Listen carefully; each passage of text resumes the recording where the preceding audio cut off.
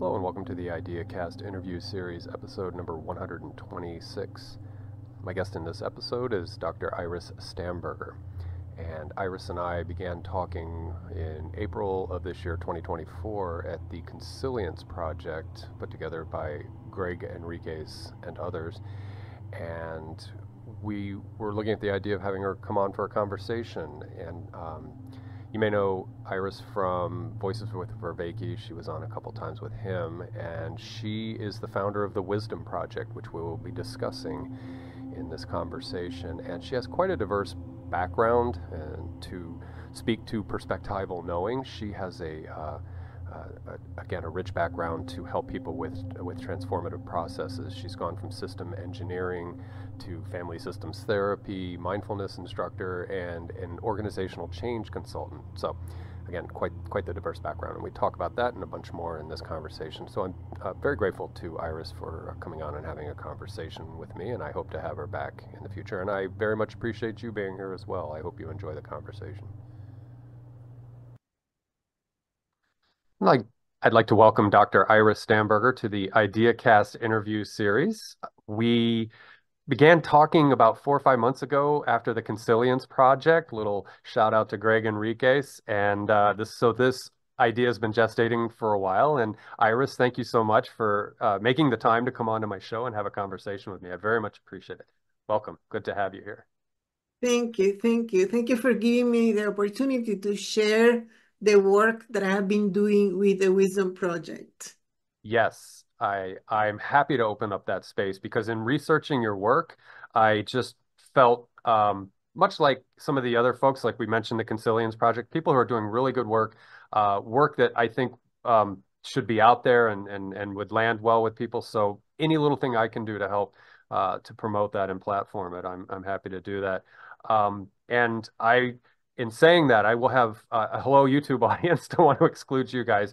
I will have links, speaking to the YouTube audience, down below for Iris's Wisdom Project website, as well as Iris's YouTube channel is phenomenal. I spent 4 hours today just listening to conversations with you and Clayton and Melissa, and I just kept going. I have a job that I'm fortunate I can just have podcasts going while I'm working. So anyway, I'll stop rambling. This is about you, but I just wanted to acknowledge that you have a wonderful channel on YouTube, and a lot of your work is exemplified there. You've been very generous in allowing public access to your work. So anyway, let's find out something about the Wisdom Project, you, and the wonderful things you do. I would almost, I love, and I'm rambling here again, but you have a multidisciplinary background.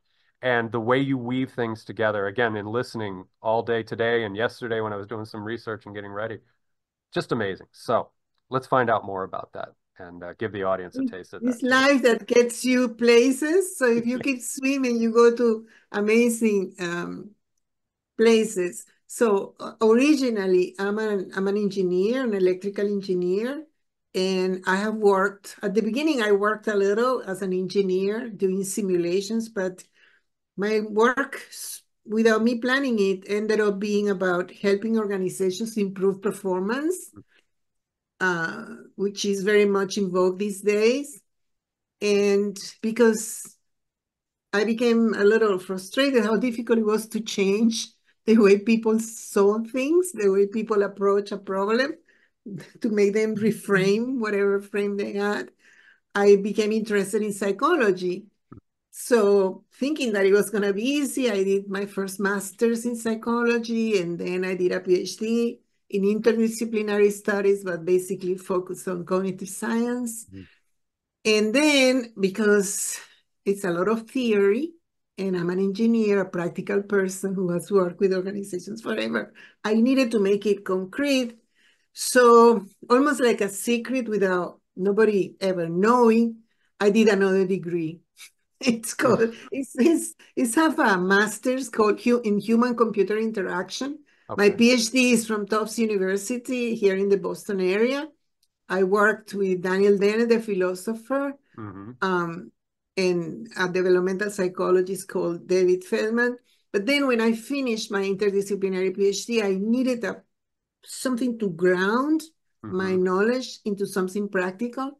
So I got this degree in human-computer interaction, trying to understand how it is that the interaction with tools allows us to create different things in the world.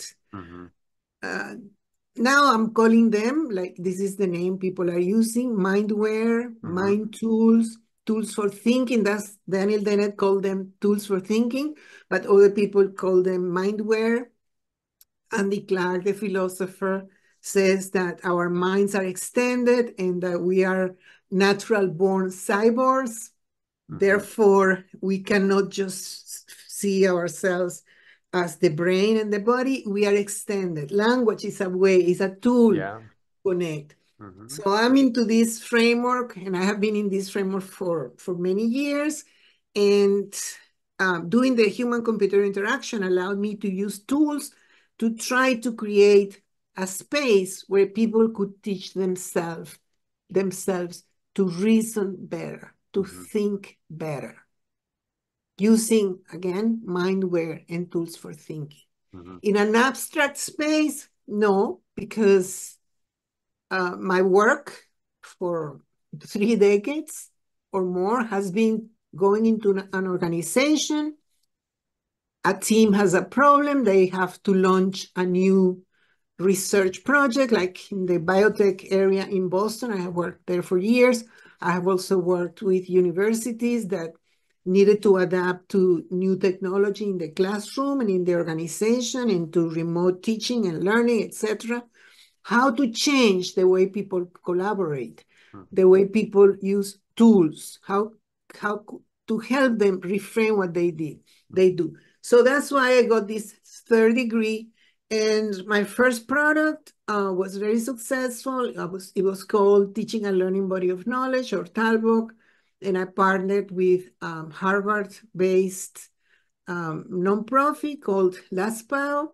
And we traveled many, many countries trying to help professors and administrators at universities use these tools for thinking to reframe the way they approach teaching and learning. Mm-hmm. And when I got tired of traveling, I started working with biotech companies here in the Boston area. I live next to Cambridge, Massachusetts. And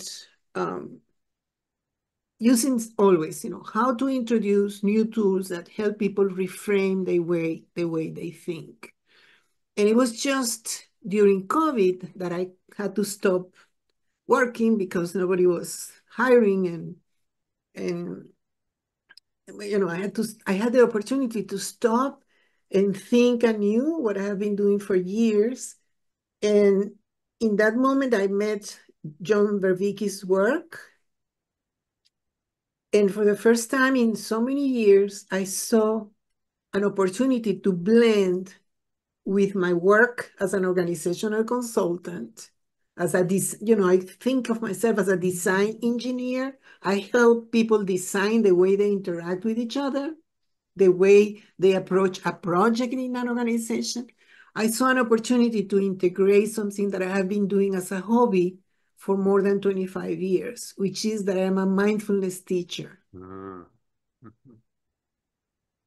So now mindfulness is very popular, but 25, 30 years ago, people looked at me like I was weird in the environment where I was living and working. And I never felt I could bring that into my work. But because with COVID, I was not working, and because it's more and more popular, I said to myself, why don't I bring mindfulness into the work I do?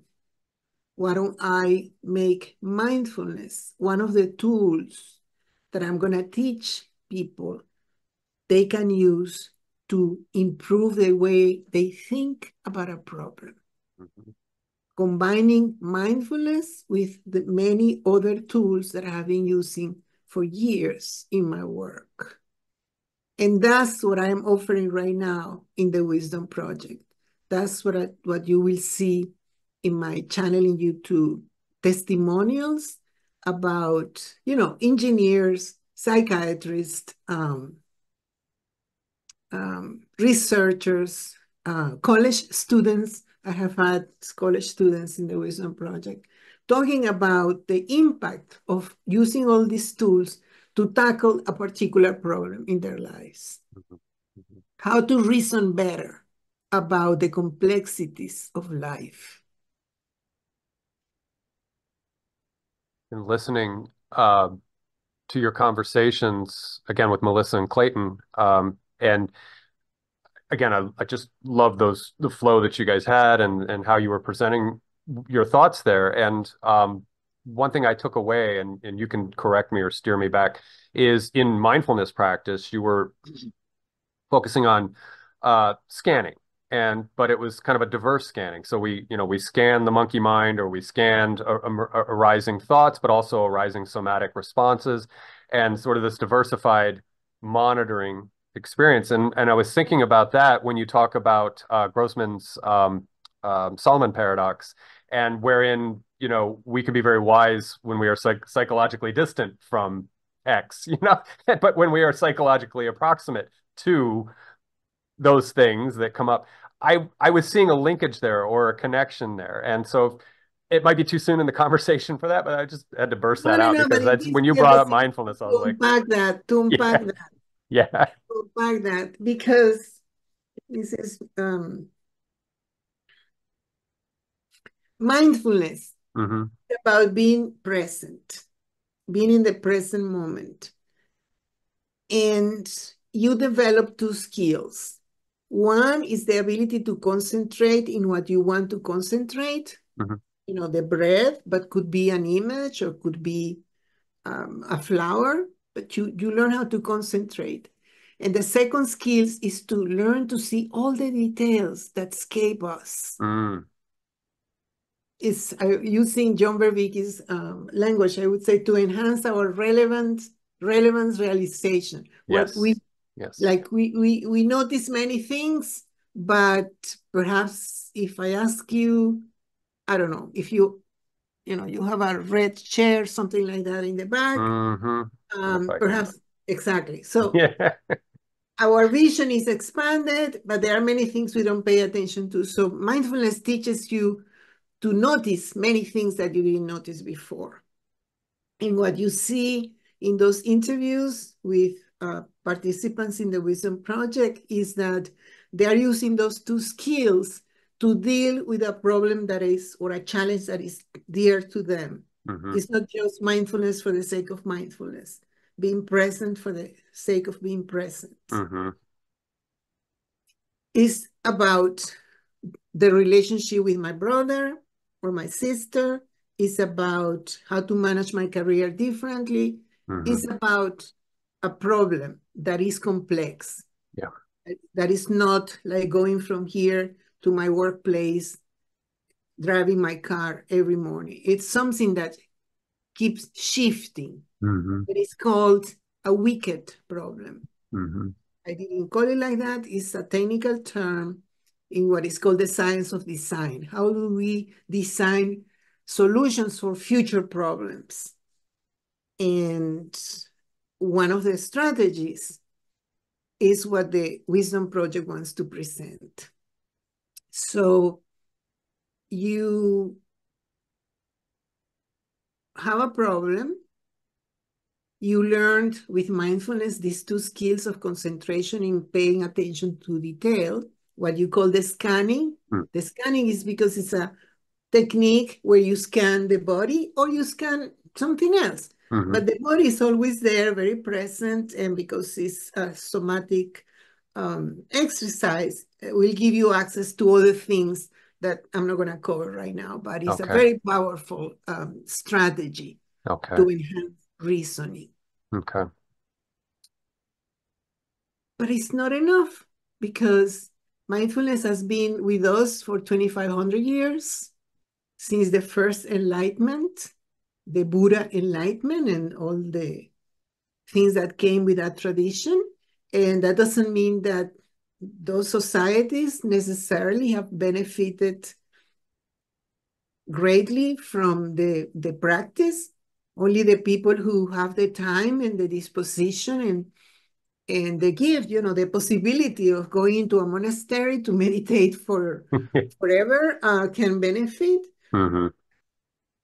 So how can you take this to the general public?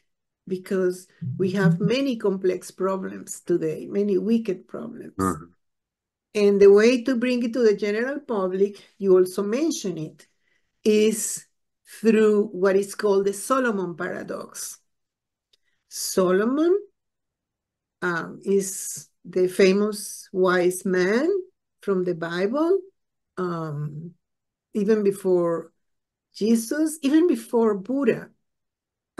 He wrote books, he wrote parables, and he's well respected, but the Bible presents all the good things that Solomon had as a wise man, but at the same time, it tells the story of God being really mad at Solomon. Why? Because he was lustful. Apparently, he had like 400 wives, Mm-hmm. 400 concubines, Mm-hmm. and apparently he liked betting and playing cards, and he lost his fortune a few times, Mm-hmm. and he was not organized in his household, and his children were savages.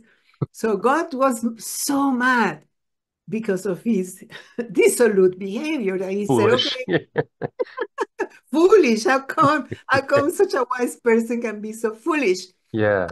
And so according to the Bible, God said to Solomon, Solomon, I'm not going to punish you in this lifetime because, you really are wise.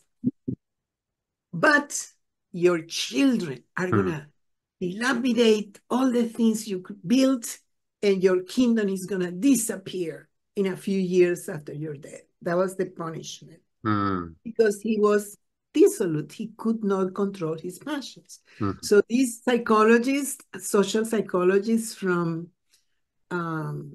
he's now at Waterloo University in Canada, Igor Grossman. He does experiments, and he found out that Solomon is not alone. Mm-hmm. That Solomon could be really, really wise. I don't know if you know the story of two ladies who came to talk to him. Please, please, Solomon. He was a very wise judge. This is my baby. Give me the baby. No, no, this is my baby. So he thought for a moment. He said, okay, I have a solution. Let's just cut the baby in two, and you will have half of it. And one Yeah. woman said, okay, yeah, I'm happy with Sounds that. good. Yeah. The woman said, no, no, please don't kill my baby. So that trick made him understand who was the real mom, and he gave the baby to that mom. Mm-hmm. So the question that Igor Grossman asked himself and his research team was, why was that? Why Solomon could be wise like that? And then foolish, like he was with the rest of his life. Mm-hmm. And then he came out with what is called the Solomon paradox. That is the following. When it's not your problem, when it's far away from you, you think better than when it's so close to you. So Solomon was not capable of putting any rules in his household, of convincing his wives to embrace the unique God of the Hebrew Bible. He could not raise his children. He could not control his passion, his lust, his desire for games and risk, Mm-hmm. except when he was sitting in his throne, judging and making decisions about other things. Mm-hmm. So what Igor Grossman has been able to completely frame and capture is that when there is distance between ourselves and the problem, we think better. We reason better. As far as I know, Igor has not speculated why is that, but what he has done is to demonstrate many times over that when you tell a student, imagine that your girlfriend went with another boy, what would you do in that case? And the people say, I'll do ba, ba, ba, ba, ba. And then he said, imagine now that the girl, Peter, another boy, Peter's girlfriend went with, or cheated on him. What would you do? And the answers in many, many cases are wiser, more balanced, Mm-hmm. more considerate when it's not your problem. And we can see it's natural to see it when it's not our problem. If Mm-hmm. my nephew, how would you solve a problem with your dad? My nephew would say, I would do ABC. And if I ask, how would you solve your friend's Johnny problem? My nephew would have a more balanced and reasonable response. Mm-hmm. Okay, a more reflective response. So that's what is called the Solomon paradox. And when you were listening to the channel and listening to Melissa and Clayton and other people who are offering testimonials of their experience with the Wisdom Project, what they are telling you is that once they develop the skill of concentration, the skill of being able to perceive in more detailed things, and then they take that problem they're dealing with or considering and take some distance, and I will explain next how to do that, how to take distance. Okay. They get better solutions, wiser solutions. What do I mean by a wise solution? How do I get, again, I said it, how do I get a better relationship with my brother-in-law or my brother? Mm-hmm. How do I improve, the way I deal with my boss at work, etc. Mm-hmm.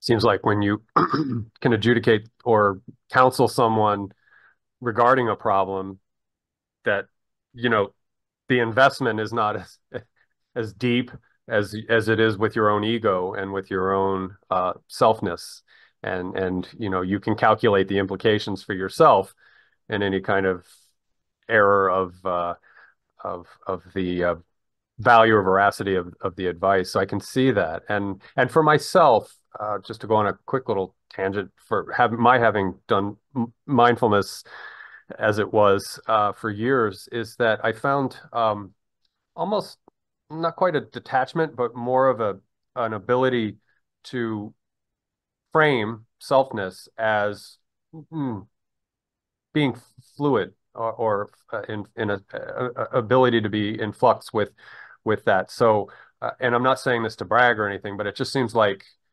I'm less invested in, other than the obvious things of survival, just in the rightness of my decisions, or the foolishness or the error that may result from a decision.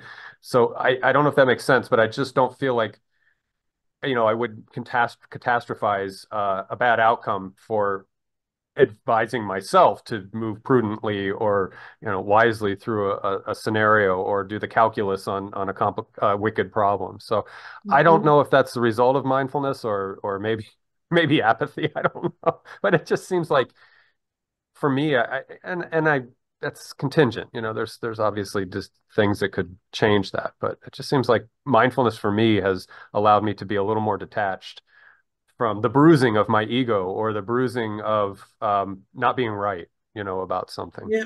In Buddhism, they call it disidentification. Okay. So I just went to attend a meditation retreat at a center here in Western Massachusetts. And what you practice, and the leaders of the retreat remind you all the time, that you calm your mind, you become mindful, then something is going to arise. You have the need to scratch your shoulder, Mm-hmm. or you remember something that happened yesterday with your husband, or Mm-hmm. something. And then the recommendation, the task, is to not attach to it, to take some distance into it, so Okay. you can inquire, so you can investigate, Mm-hmm. so you can see all the little details of what's going on. So the scanning that you mentioned at the beginning is one of the ways. Okay. But if there is a problem with your brother, again, you let that experience appear, and because you have been practicing mindfulness, you then are able to look at many other aspects Mm. of the problem that initially were not relevant to you. Mm-hmm. So take a distance from the problem and then inquire. And then, of course, in the inquiry, you get an insight. And that's why the meditation is also called insight, because then you see something that you were not seeing before. The salience comes in, yeah. The new salience, exactly. Mm-hmm, You mm-hmm. see something that was there, but the frame you had to understand the particular issue dissolves, and then you have an insight, and then you can reinvent the relationship. And in Buddhism, that's called de-identification. Okay, yeah. But Buddhism is not the only way to get there. Okay. Because we have also dialogue. You know, I'm talking about Buddhism, 2,500 years ago, Buddha.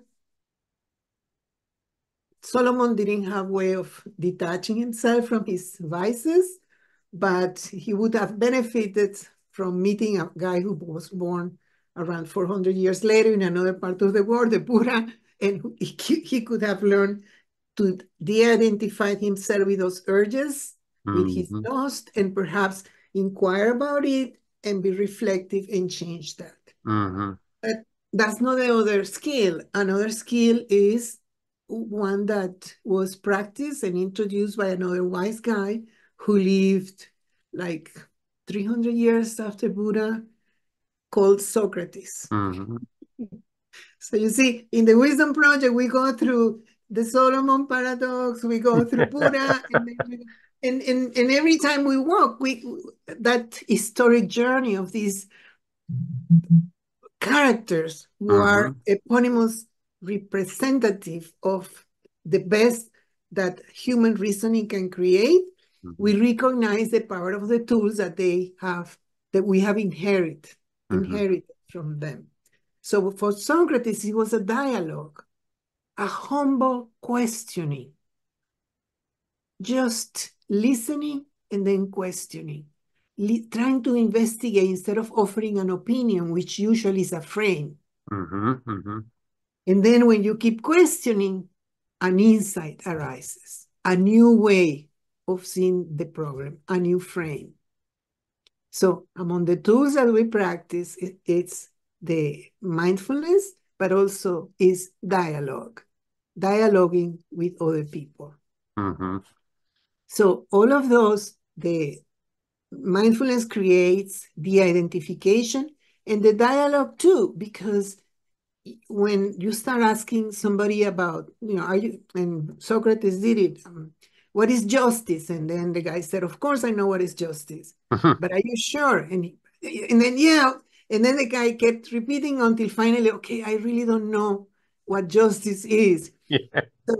So that's the idea of taking distance from a frame that you had, but that's not enough. There are many other ways of creating that distance that Igor Grossman found and named the Solomon paradox. In current philosophy, there is a well-known German philosopher called Jürgen Habermas that has studied how cultures and societies evolve or develop. And he talks about taking critical distance from the tradition as a way of improving the tradition. So once you have been acculturated in a tradition, then you have to make the conscious effort to stop and think and take what he calls critical distance. Because by doing that, you reach what he calls communicative rationality.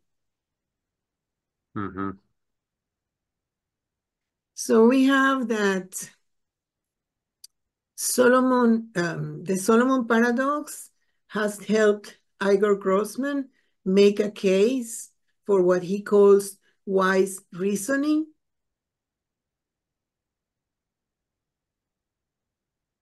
And he says we achieve it by decentering, by taking distance.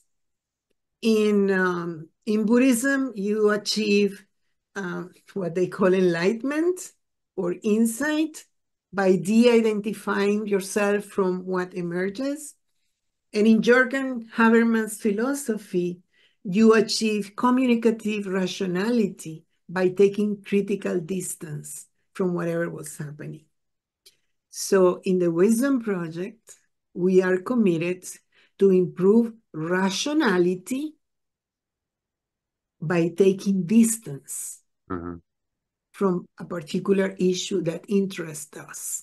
In this case, the wicked problem.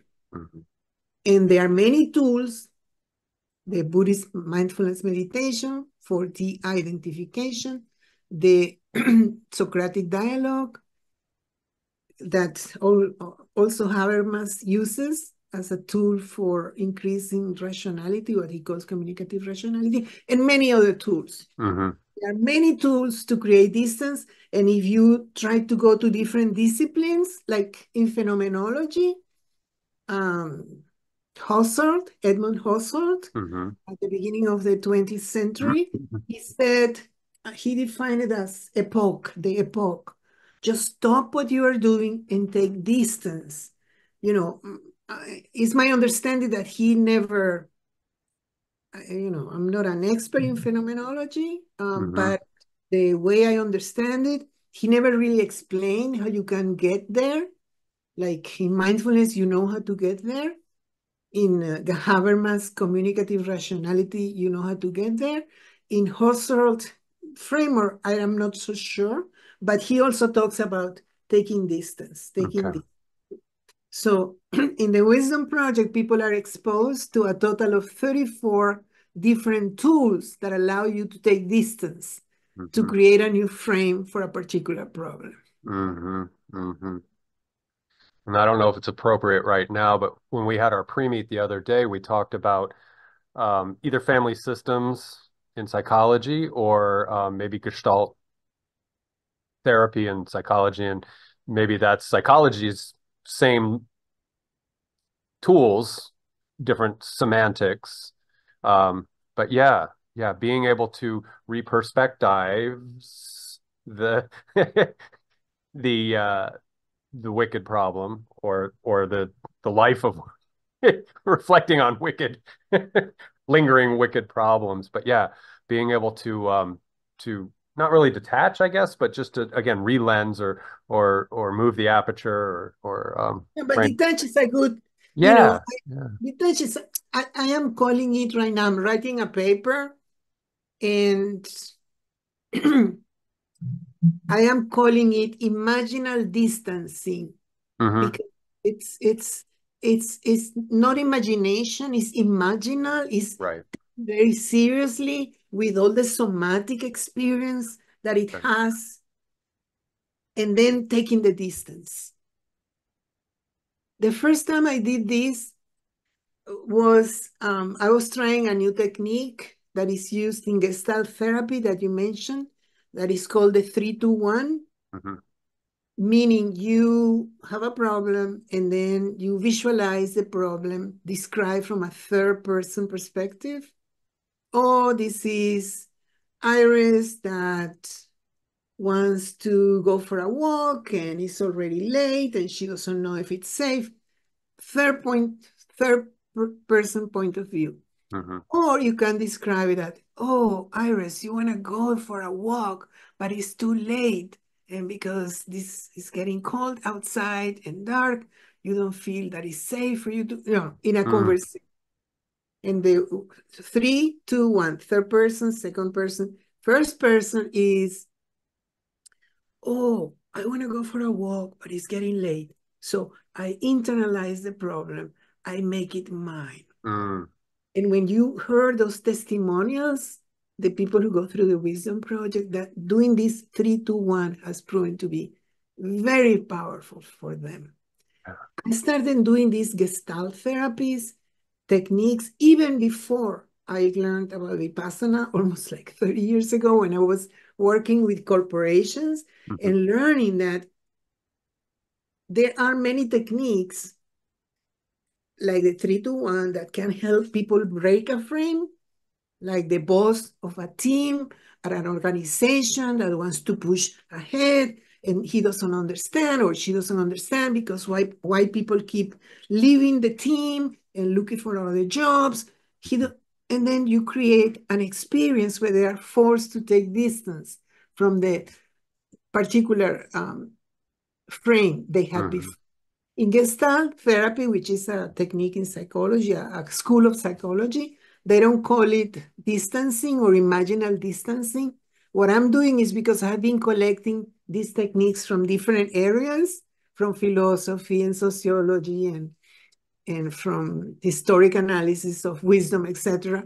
I gave it a name in my head, imaginal distancing. And I almost see, I'm probably not doing good faith to, according to Hoyle definition of the imaginal, but to me, the imaginal is a domain. It's a maybe a cognitive space you occupy, whereas the imagination is the imaginal enacted or in action. But is the imaginal, is that fair to say that is kind of a domain, almost like some of our other abstracted senses like intuition or whatever, but when you're in the imaginal space, that's when reframing and re-perspectiving is afforded. Is that close, or what do you think? When I started doing this type of work 30 years ago, I call it neo-shamanism. Remember, I was an engineer. I didn't have any training in psychology, which I do have right now. But since the beginning of human civilization, of human existence, we have these people in every society that take seriously the task of imagining something different for the tribe. They enter into trance with drums or dance or drugs, and then they have visions of what could be different. That's imaginal distancing. So imaginal distancing is, in my opinion, in many, many, many different expressions of our society, starting with the shamans. Therefore, another technique that I have incorporated in the Wisdom Project protocol is the rituals. So, because rituals create a space, what you were talking, certain space where you can explore a different way of being in the world, a different way of relating to a particular problem. Kind of breaking frame or entering the space to either transframe or break frame, and disrupt. So go ahead. Sorry. No. And disrupt, go ahead. Yeah. Well, I tend to equate ritual and disruption as transcendent vehicle or tools or utility for transcendent, which may not be the right word for what we're discussing, but that's something I always use for ritual, and disruption can lead to a transcendent experience or a deep insight or a frame break that then allows you the new perspectival lensing. So I'm just sort of adding things in. No, you are totally in agreement with what I'm trying to do. Okay. Because it's about transcending who I was. Because what happens is that if we keep kissing, visiting the frontiers of our understanding and breaking frames and breaking frames and breaking frames, before we notice, we have been changed. We transcend who we are. Yep. So I'm excited that somebody in my extended family at the end of this month is going for a 10-day retreat, a mindfulness retreat. And I have not been very successful sending family members, convincing them to go to those very serious 10-day retreats because they are in silence and people find it very, very difficult. But I'm excited because every time somebody I know goes to those, takes the 10 days of their lives, which is a big sacrifice because it's like 2-week vacation. They become transformed. They transformed. So yes, it's about transcendence. So the Wisdom Project is an attempt to improve the way we reason about complex problems by using a lot of tools that have been developed throughout history and in the current scientific environment, many tools from psychology, but also tools from Socrates and Buddha, etc. Hmm. I think again, having listened to some of your conversations on your channel, you mentioned three I's too, right? That for the mindfulness practice, did, trying to remember the I's, but I'm drawing a blank. Does that ring a bell with you? The three Uh, I's. I think you referenced that in one conversation, relating to entering into the mind space, I guess, um, to be able to have that part of your ecology of practices to go within and again experience or scan. I thought it was three eyes. It was oh maybe um, I at this moment I haven't used it recently, okay. but I should have what written I'm it always down. very, very careful is not to go into a non-secular space. Hmm. I work within a very secular, Hmm. naturalistic space. Hmm.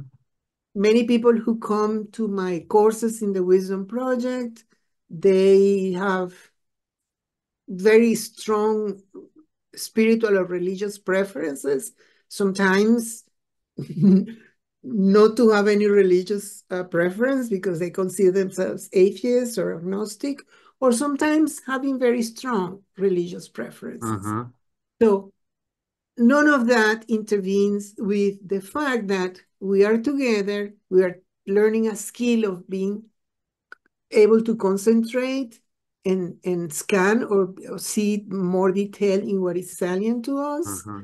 We are learning to engage in dialogue, and we are learning a bunch of tools that come from psychology, such as the 3-to-1 that I described, from Gestalt therapy, that allow us to frame and reframe reality. Hmm. Hmm. The idea is that once this is a 7-week program that I'm teaching right now as the Wisdom Project, is that you have this portfolio of tools, like a toolkit that you can use, that is always with you. You can, like, I used to be an engineer, and, engineers have these tools, and then you use, and you are going to analyze a problem, and you know that you never can capture the totality of the problem. You just approximate with the tools that have been created, the Hmm. mathematical tools or computational tools that have been created. So the idea is there is this problem. Let me see what is in my toolkit that I can use to address this problem. Hmm. Hmm. Which brings us to something that I would love to bring out, that I love about your work, and I jokingly call us Homo technensis, but you have a more elegant word because technensis is a little bit of a critique built into that. But we both agree that Homo sapiens sapiens is a little jumping the gun a bit. Maybe if we don't destroy ourselves in a few thousand years, we could all be. But Homo faber, and you were mentioning tools that science affords us, that the disciplines of the social sciences can afford us, and psychotechnologies that help us waymake. So let's talk about us as a species and our amazing ability especially with the advent of large language models and so-called artificial intelligence. Yeah, so reason has taken a bad rap in the last, I don't know, 50, 60 years, because psychologists, discovered that very smart people can be really foolish, like Mm, King Solomon. And the first psychologist to win a Nobel Prize was Herbert Simon, who, he worked in the computer, he was one of the first cognitive scientists, but he basically said we don't really reason in detail with logic about a problem. We just satisfy. He called it bounded rationality. mm, And he had this beautiful parable he was at the beach looking at an ant, and he was the ant, doing all these little things with the beautiful mounds of sand in the beach. And he said, we tend to ascribe to the brain of the ant all the beauty of the path and the complexity of the path, but perhaps the ant just have one or two little rules to follow. And then at the distance, once it has walked the path, we can see all this beauty. So it's the terrain that is helping the ant create something. Mm-hmm. So his idea, and I don't think he used the term mind tools, but basically the idea is that it is the environment that gives us the possibility of reasoning differently. The Mm-hmm. ant has a limited environment, monkeys have another environment, and we, sophisticated Westerners, have a different environment. Mm-hmm. That's why instead of criticizing reason has become fashionable these days, that we can be foolish, we don't reason well, we have so many bugs, so many cognitive biases. Every time I check the literature of cognitive biases, there are 10, 20 more cognitive biases. We make so many mistakes in reasoning.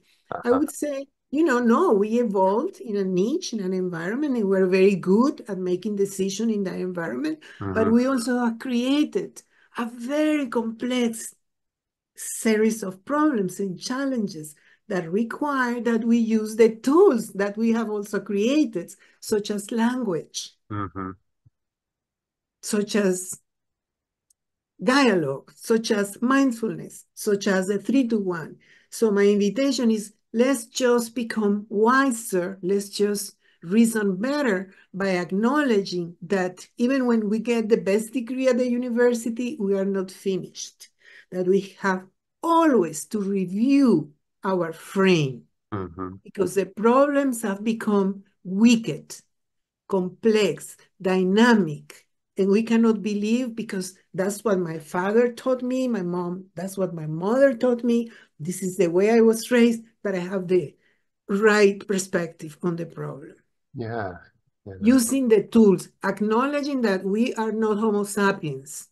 That was a very arrogant name. We are Homo faber. Faber, the hominus that builds things. And we Mm-hmm. have all these things that we have created that can help us reason better to Mm-hmm. solve the problems of today.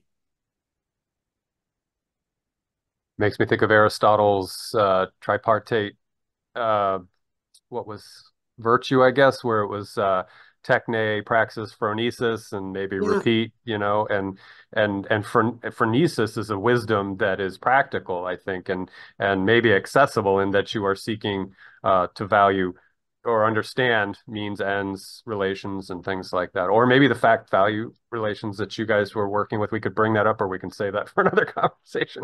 But just having that ability to recognize what's going on in sense making and wisdom cultivation or approaching wisdom. yeah. There is a group of cognitive scientists or philosophers who are popularizing the term participatory sense making, mm, because we participate of the culture, we participate of the tools of the culture to make sense of things. I like a lot that type of approach. mm-hmm, So I am working to see exactly how to define that, but it's understanding that to confront the challenges of today, we need to embrace the idea that our development as human beings is not complete. We have bugs in our thinking, but we also have all these tools developed through the years, through the ages, to help us reframe things. mm-hmm, And again, I repeat, mindfulness, dialogue, but also ritual. mm-hmm, Creating that, because we have to go to work, we have to take care of the kids, we have to cook, we have to live. yeah, Okay. But if we create a little space of ritual, a little, almost like sacred space where we review things, we can improve the way we reason. I think of it like a new enlightenment, the need for all of us to cultivate enlightened reasoning.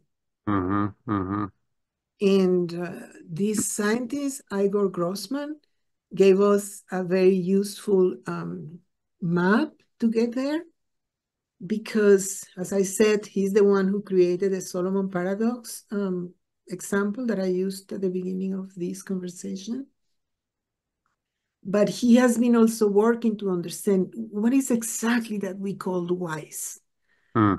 What happens when we say, oh, Socrates is wise, Solomon was wise in this area, but not in others? Yeah. Buddha, what is it? So he has come out with this model that has to do with being able to take the perspective of the other, because that's what's happened when you start reframing, and you become transform yourself, you transcend who you were, you have another perspective. Yeah. So he has been developing that idea. And then a few years back, he organized a bunch of psychologists and philosophers who do experimental research and research on wisdom.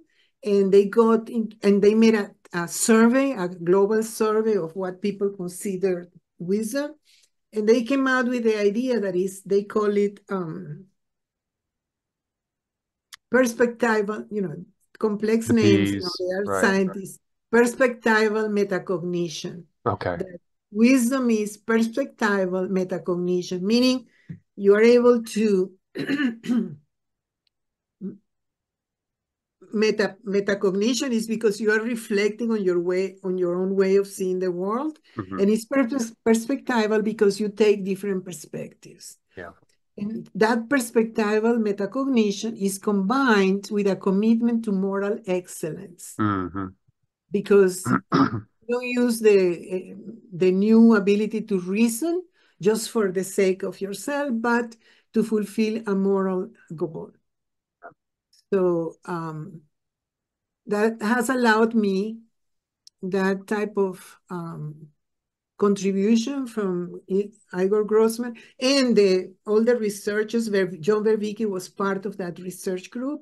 Okay. They created a common wisdom model, and they defined the common wisdom model because each one of them had a different model of wisdom. And now they have this common wisdom model, what they say is perspectival metacognition with a component of moral excellence. Mm-hmm. Mm-hmm. That contribution has allowed me to ground that into a pedagogical protocol, which I offer in the Wisdom Project. Yeah. Yeah. Which I would invite the audience to be curious and enter into inquiry into your work. And you mentioned the ant earlier. You were referencing the ant and their topology and almost a niche construction that goes on and how the ant adapts to navigate and rehome themselves back to their colony or whatever. And I think of us, and we're talking about reason. And we are in an abstracted niche construction in a psychosocial sense, that we have a layer of wicked fluidity, just this constant complex sets ecology of problems, if you will, or solutions waiting to be had. And I think about when you mention reason, you get the cliche like the Dawkins-Harris kind of very narrow bandwidth reason where it's all very propositional and logical and so forth. But what you're doing and what I think any good wisdom mendicant or student is, and I'm not saying is a mendicant student, but I'm just somebody who's entering into that willingness to learn about wisdom, is that bandwidth has to open and expand and include perspectival knowing or metacognizing, and also all the piece, participatory and procedural, the techne, as we had talked about in our pre-meet, which again is part of maybe a circularity of sense of predictive processing that gets us forward to the next frame of sense making. So, and that's what I see in your wisdom project, which I just think is absolutely rich and much needed in someone who is seeking to solve their meta crisis or their existential quandary that they might find themselves dealing with. Good medicine in our age. But yeah, it seems like with us being homo faber, and I always see a cost benefit analysis is necessary when a new technology or a new uh, approach to problem solving, again, like machine learning. Like we hired these, we used to have old clunky mechanical slaves that made lives a little more convenient and helped us out with efficiency. And now we're entering into an age where we have the extended mind doing heavy lifting for us, and there'll be good things and there'll be Moloch things, and so but wisdom must temper that. Would that make sense to say that that has to be baked in into the next pursuit? That therefore the cost benefit uh, won't be like this. It'll be more keeping itself in a tonos or attention. Yeah, I believe that every new innovation will create wonderful solutions, but also terrible problems. Mm-hmm, There mm-hmm, is a risk when you create something new that new problems will arise. And this is going to be the same. But in this case, I believe that cultivating wisdom, cultivating this, what I call enlightened reasoning, is going to be a must because of the very terrible consequences of misuse of these new powers that we mm-hmm, are developing. mm-hmm. And do you see the thought leaders, the tech leaders, the people who are spearheading a lot of this as having those Solomon-esque properties in the sense that um, they're near what's the right word? Endogenous foolishness, the Solomon, the close proximal psychology.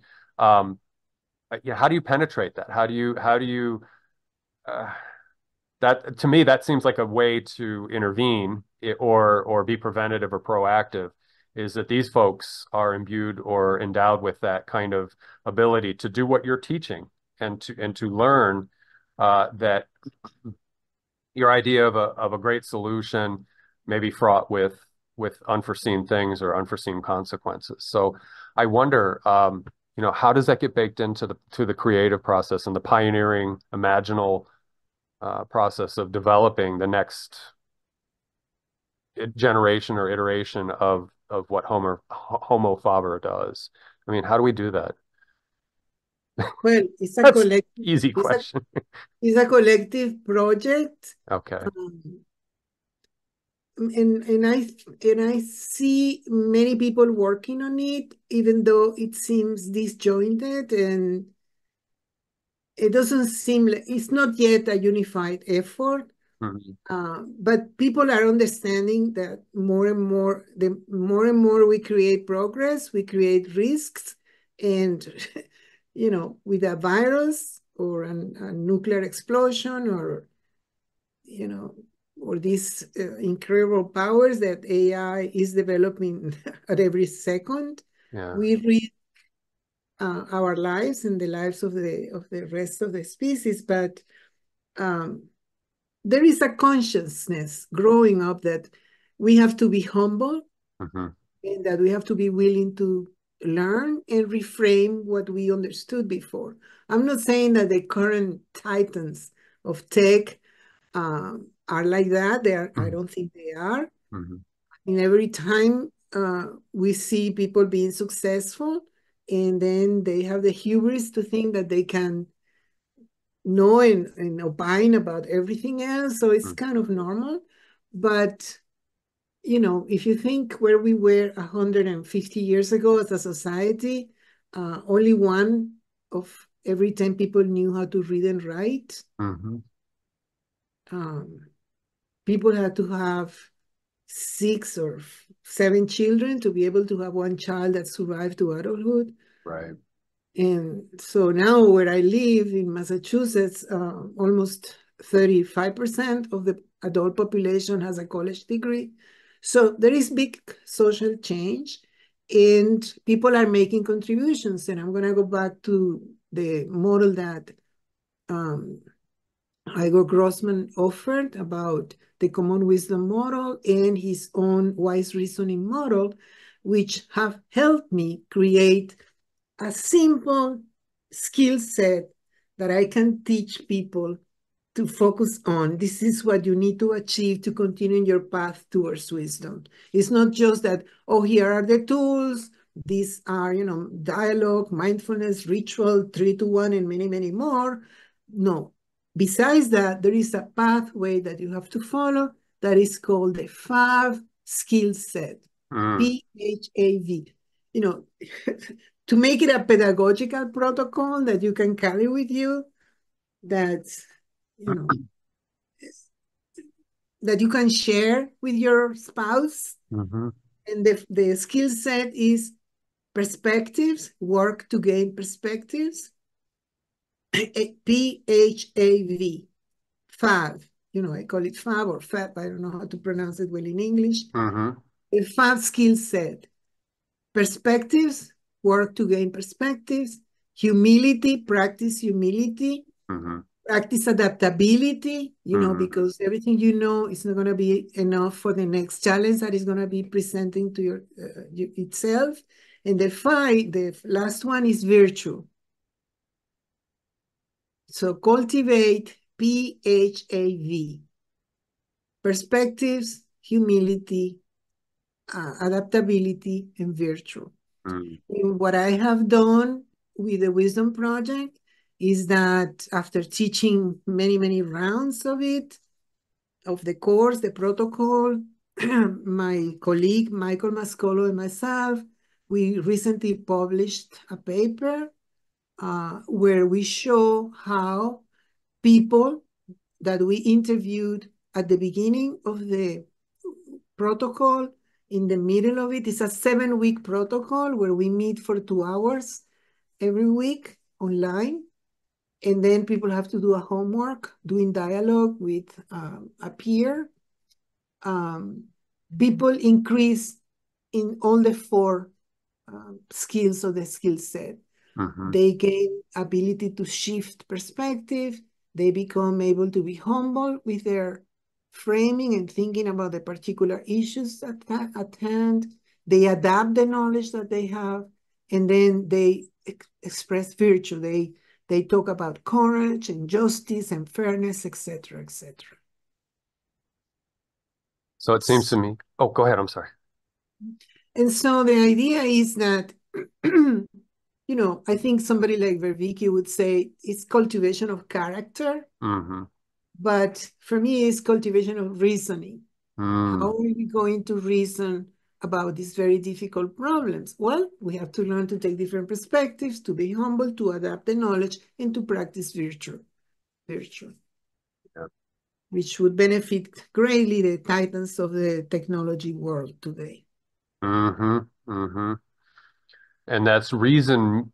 I'm starting to see a picture that this is reason mediated by wisdom and perspectival flexibility. And vis-a-vis raw intelligence, the reason that again I was saying was kind of a narrow aperture of one definition of reason, which is again to be very logical and very rigorous and empirically sound and evidence based and yada yada yada, which is a component to me. It strikes me as being a necessary component. But when you're relying on that solely, again, it's like propositional tyranny. If you're just in that one P, then where are you going to go? And it seems like in talking about tech giants versus the commons with the culture at large, that if the culture at large can cultivate a wisdom practice or an ecology of practices that help with salience landscaping, to use Vervaeke language, that there is a reciprocal relationship that opens up wherein they have this salience, the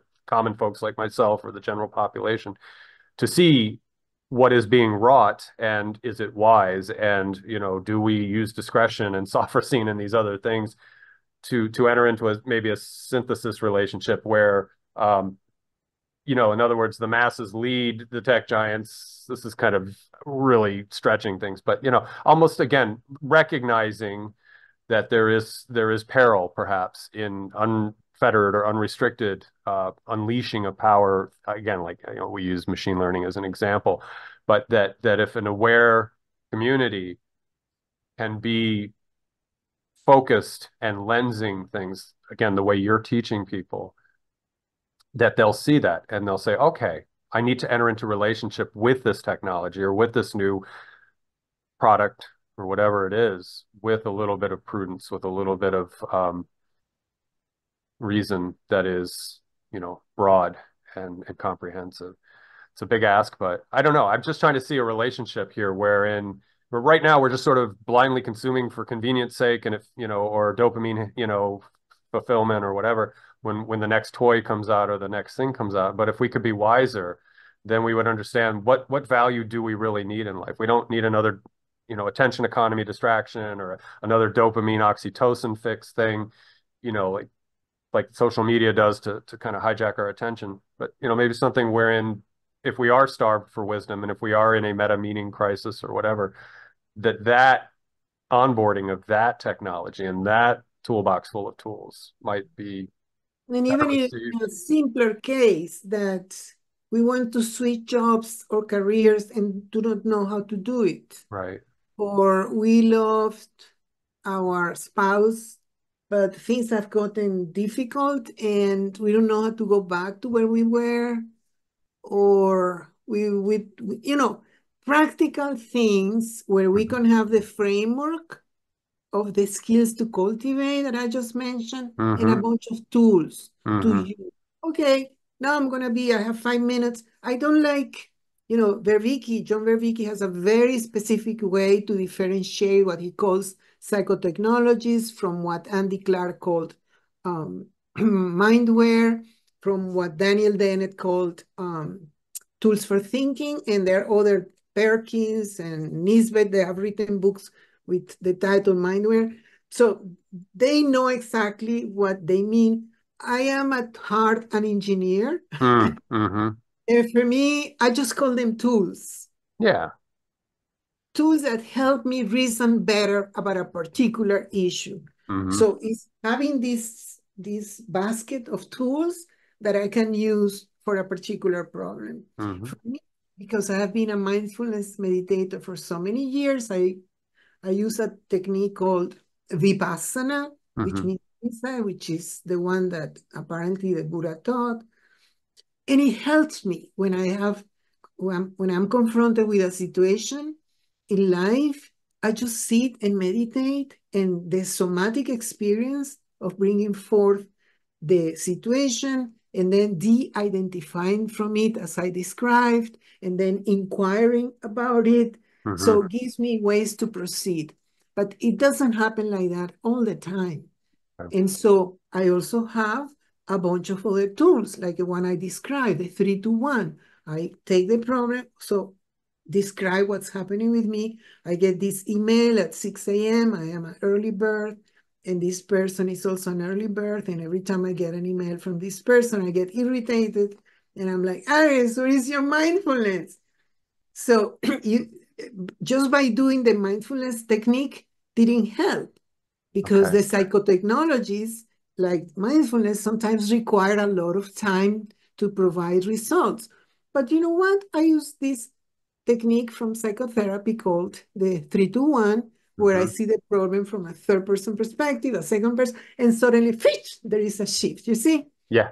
Yeah. Like that, there are techniques, tools, very easy to use the same way that, I don't know, I use my translator every time I'm reading a word in English that I don't understand. I just go and Google Translate. And you Mm. see, Yeah.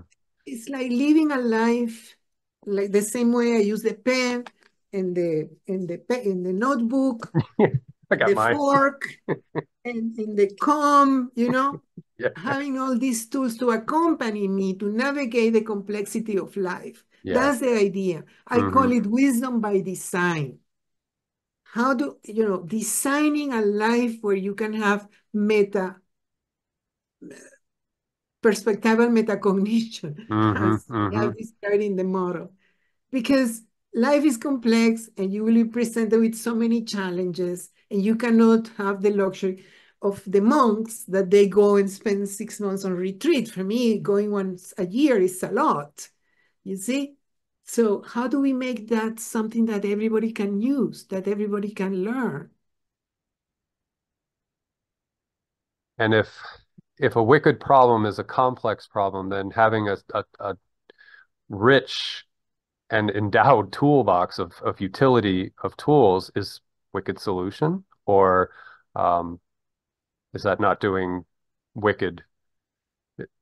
I'm trying to not put a negative connotation on wicked, but like just that complex solution or the agility to be able to use tools when necessary to respond to complexity. That kind of flexibility or agility to know the tool that is The necessary. important thing is to understand that many problems are complex. Many problems cannot be solved just by slicing the problem in steps and addressing task one, task two. They are not linear problems. Mm-hmm. Like going to the moon is very complicated, but it's not complex. Mm-hmm. Mm-hmm. Building a super tower in downtown is very complicated, but it's not complex. You can Mm-hmm. split the problem and go one step at a time. Complex is solving climate change. Mm-hmm. Complex is solving loneliness or homelessness. Complex is improving the relationship with my brother. Mm-hmm.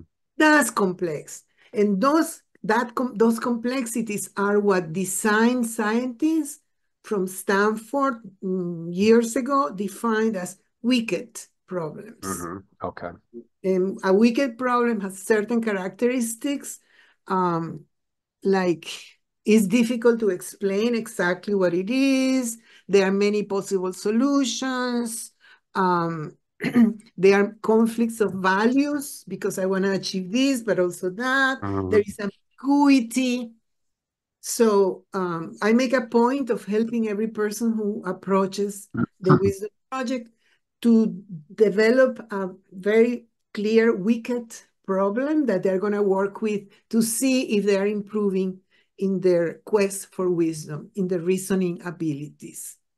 For Mm-hmm. me, wisdom is a special kind of reasoning, enlightened reasoning. That's how I see it. I like that. Yeah, that's nice. You know, when I listen to Dave Snowden talking about complexity, he's funny. Yeah, I guess he still brings it up. He'll reference Frozen 2 and the one I've never seen the movie, but there's two sisters, and one sister doesn't have magic powers, and she's singing this song in Frozen 2, and it's like, I can only do the next best thing, you know? And that to me is navigating complexity. Yeah. He keeps it very simple. Now he's talking about waggle dances with bees, and I got to try to figure that one out. Stigmergy and things like that, I guess. But yeah, I love that he just can narrow it down to a simple song from a children's movie. Yeah, far more complicated in the background, but at least you can come up with that one little tool, and I can only do the next best thing. Which is good predictive processing. It's your ability to calculate and then say, well, how do I enter into the next frame of what's going on? So. We've gotten just over an hour, and I want to ask if there's something in context or in continuity with what we've been talking about that you think we should bring to this conversation before we wrap it up, because we had talked about you coming back, and I would love to have you back because we can. The, the only thing that, besides, I already mentioned the tools Mhm. in the different ways different researchers approach them, psychotechnologies or mind work, etc. I'm just missing what Vervicki calls cognitive styles, what others psychologists call dispositions, um, uh, psychologist of rationality, Keith Stanovich, talks about dispositions that facilitate rationality. Okay. That you have to cultivate something to get to be more rational, to cultivate what Jürgen Habermas calls communicative rationality, to Hmm. cultivate rationality that Igor Grossman calls wise reasoning, to Okay. cultivate rationality beyond what Herbert Simon defined as satisfying or bounded rationality. Hmm. In those dispositions, I have taken, the literature and created a set of dispositions that people try to cultivate using the tools of the Wisdom Project. For instance, the first disposition is to aspire, Hmm. a very simple one, and it's since we have mentioned Verbicki a few times, it's in video 44 of Awakening to the Meaning Crisis, Mm-hmm. where after he has analyzed the different models of wisdom that are out there, including the common model of wisdom, he says, okay, but what do we need? And then the first one that he comes out with is aspiration, aspiring to be, to become. Mm-hmm. Mm-hmm. And that's for the Wisdom Project very, very helpful because people then embrace the possibility of being changed, of being transformed by Mm-hmm. this. Another cognitive style or disposition that Vervicki mentions, and that is the work of this rationality researcher, Keith Stanovich, is active open-mindedness, the commitment to be open-minded actively. Mm-hmm. It's very simple. I want to aspire.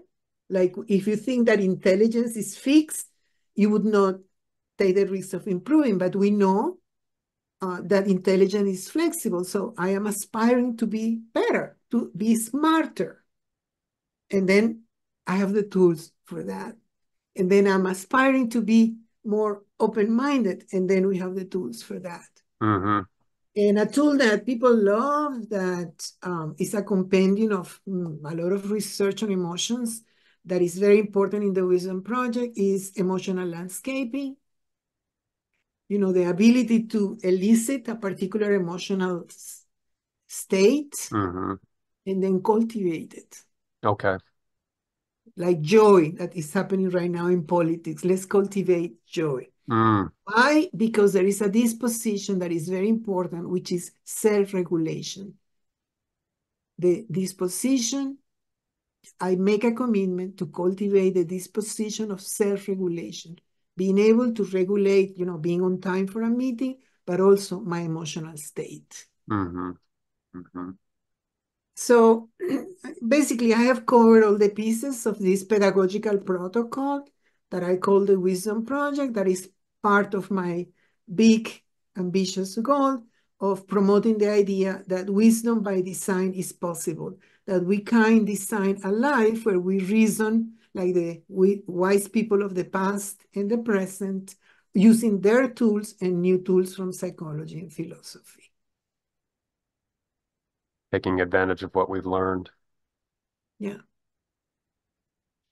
Well, Iris, this has been a pleasure for me, and I've been learning from you since, again, we talked back in April. I've been getting some good insights from your work, and I would love to encourage the YouTube audience to, again, down in the description field, be curious and check out your work. And again, you have so much to offer on your YouTube channel that's available to whet people's appetite to get them into the arena and see what you're doing. And I'm thoroughly impressed, and I hope that others will make that discovery. But thank you so much for being in conversation with me. I appreciate it, and I look forward already to having you back. And Okay, thank you there's very much. It was others. really, really wonderful to talk to you. Well, I appreciate you, and I appreciate the work you're doing. So you've got a person cheering you on, one more person cheering you on. So yeah, that'll be going forward. Yeah, I'll be supportive of what you're endeavoring to achieve. So to the YouTube audience, thank you all so much. Like I said, check out in the description field to find out more about Iris's work. She'll be back for another conversation, maybe before the end of the year. We'll get her back and have another chat. Or dialogue. I look forward to that. So Iris, I'll say goodbye to you after I stop recording, but thank you so much for your time and attention, YouTube audience. I appreciate you very much. So take care.